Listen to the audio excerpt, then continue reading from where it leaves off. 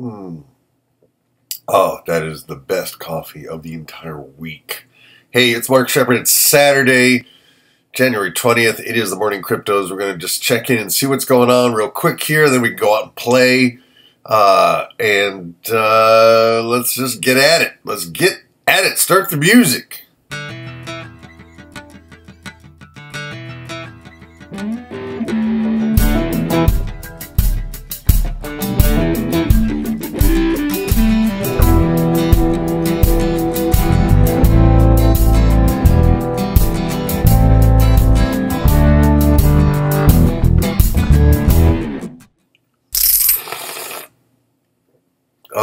Okay, well, looks like we are having us a little recovery, hopefully anyway. Let's quick look at the news, see if there's any new FUD to play with. There's some talk this morning about Lightning Network. And this article I actually did read while I was waiting for the water to boil. And it makes a really good point that Lightning Network actually may not solve Bitcoin's scaling challenge, which is, quantity, speed, and security. That's really the trifecta. When I'm pissed at Bitcoin, I agree with those guys. I agree that, you know what? This thing is it's just not working. It's just not working. Why is it so valuable if it doesn't even work, And, then I flip and I get into this other mindset where, you know what, Bitcoin is what it is, and it has been tested, and they're gonna figure it out. They'll find a way, blah blah blah blah. So I just kind of go back and forth between those 2 points, and not being technical, I don't really know. All I know is what the technical people tell me, and it just seems like there's still this great debate, and that's why I find other projects so much more appealing. Because they are solving the problem. It's sometimes I feel like Bitcoin is a Volkswagen Beetle, and it's trying to compete with a bunch of flying cars. And we'll get the Volkswagen Beetle to fly by we'll put on some wings, and we'll put some aerodynamic stuff. We'll slap Band-Aid stuff around it, and then it'll fly. But it's never going to fly. Because it wasn't designed to fly, right? So that's the question. It is the breakthrough. It is the leader. It is the one that everybody's heard of. It is the one that gets talked about on the news all the time. However, I don't know. I do not know. We shall see. So there's no big FUD here going on. Battle testing Lightning. So the Lightning Network, 26 schools start to play with it. Okay. Yeah, well, I like missing your stories. Okay. So I don't know.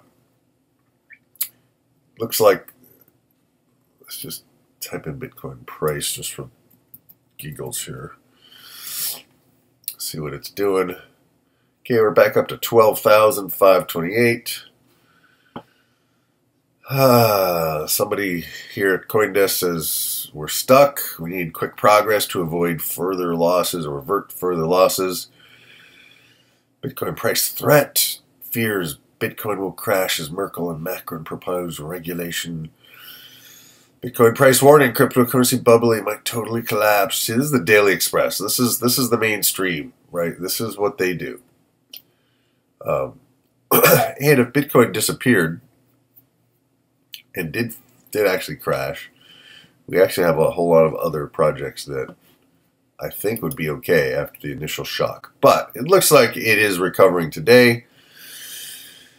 And let's quick look at the 1 hour chart. I drew all these lines. Hopefully they don't bother you, but the lines really help me in my brain.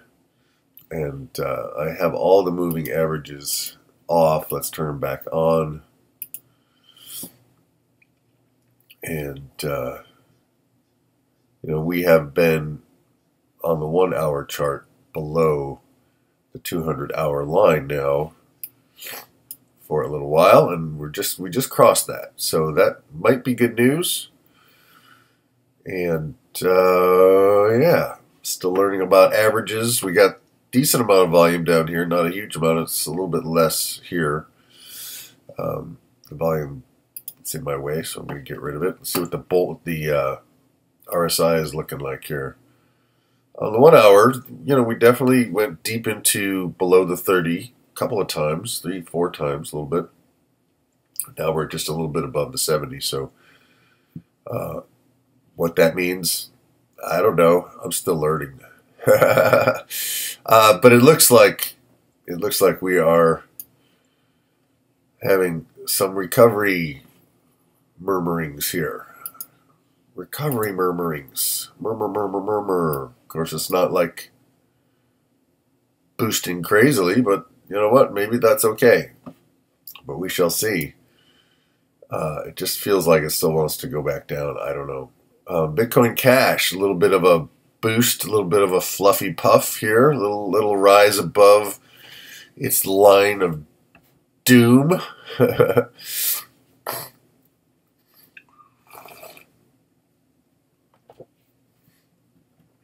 Yeah, okay. Well, not seeing a whole lot new here from yesterday. It's actually been a really good week for me in that there was so much less to do other than just stand back and wait, and I needed a break. And I think the markets are like that because they are people, and they do seem to have an energy that that is independent of what we want them to do. So, all right. So it looks like Dash is on the rebound. This is exactly pretty much what I said yesterday, but oh, look at this. EOS. Nice. EOS is really popped back. That's good. It looks like EOS has some legs and some energy, and that is a sweet thing. Good. Go EOS. Ethereum looks like it's making some recovery noises here. And Ethereum was way the hell up too, so that's good, I guess. I guess it's all good. I guess everything's good, right? IOTA didn't quite get back up into its swing, but it's working. It's working it a little bit here. Litecoin, what's going on with Litecoin? Hi, Litecoin. Same deal. Looks a little bit like IOTA. Climbing up. Neo. Is Neo going to be right back in it? No. Neo's holding steady there. Good. Okay.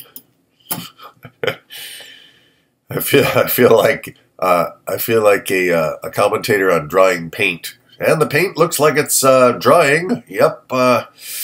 Paint looks like it's drying here. Yep. Anyway, when we say go, coming back. So a lot of green. I think I'm about to sneeze. A lot of allergies this morning. Quantum. I still think Quantum's a good buy, even at 41. If I had any cash left over, I would buy some, but I already bought some at 50, so gotta wait. XRP Ripple. There we go. Right back up into its pattern, maybe. Let's see what Ripple's doing on the 1 hour chart real quick. Okay.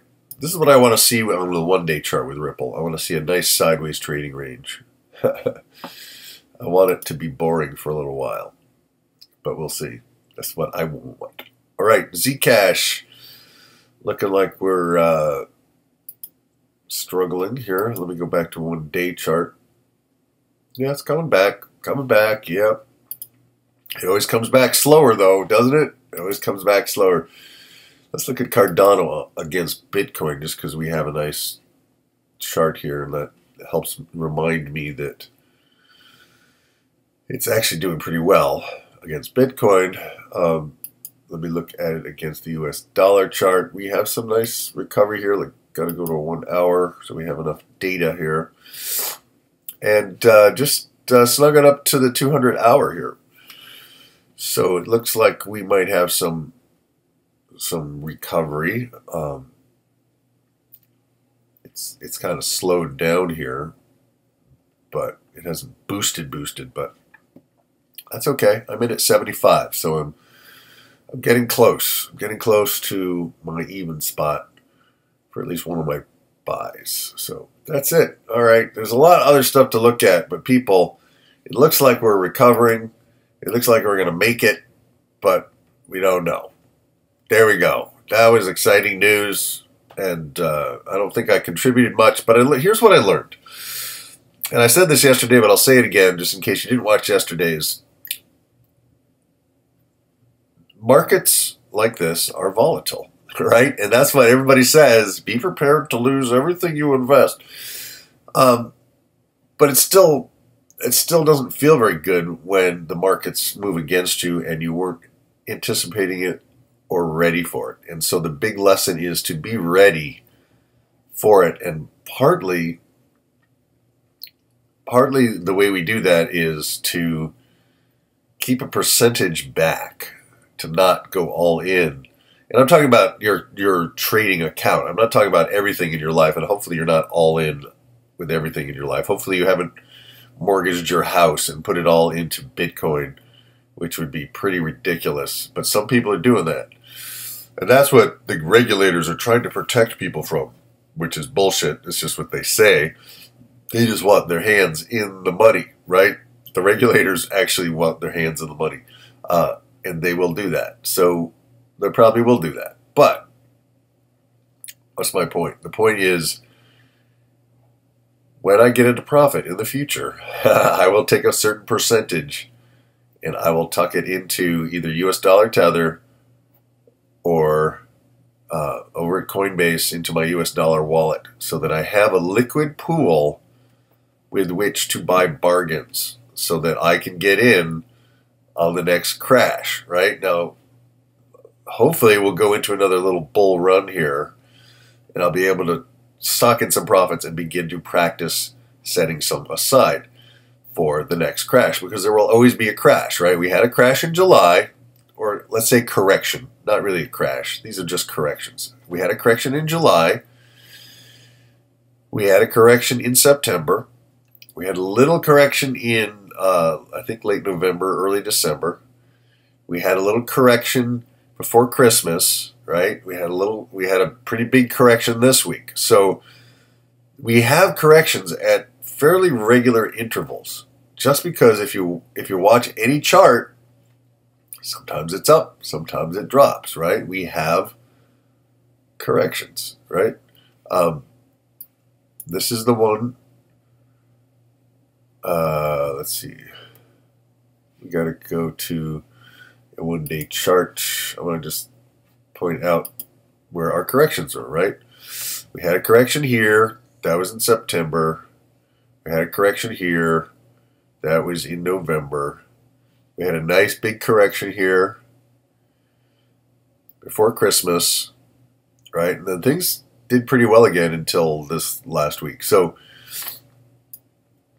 we have boosts and we have busts, and that's a fact. The mistake a lot of us newer traders make is that we think it's going to just keep going up. We get used to that very quickly, very easily, and we don't take into consideration, okay, what are we going to do when this thing drops, other than, sell and grab our profits? And I was selling and grabbing profits because I didn't want to lose the profit, but then where was I going to put it? I put it into Bitcoin. Why into Bitcoin? Well, because that's the market. That's where the most liquidity is. But then you have to take the next step and either get it out of crypto in some shape or form so that you can step aside and let the market fall, then step back in. So that's really the thing I've been learning.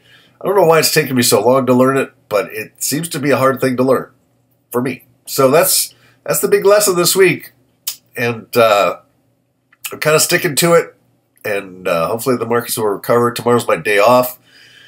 And typically on my day off, exciting things happen, and it's hard for me to take a day off, but we'll see if I can or not. But I appreciate you guys very much. Thanks for sticking with me here. And if this was remotely interesting to you, which I find it kind of hard to believe it was, if it was, give me a thumbs up and subscribe. I don't really have anything new to bring to it other than what I've been saying all week, is that this is real when you have money in it, and the more money you have in it, the more real it becomes. And ultimately, it's all still happening in our thoughts, in our minds, in our bodies, and on these screens, right? And yet, it's also happening in the world, all around the world. And that's a pretty big concept to get your head around. So, hope you have a great Saturday. That's it for today. I love you guys. Peace, grooviness, over and out. Start the music.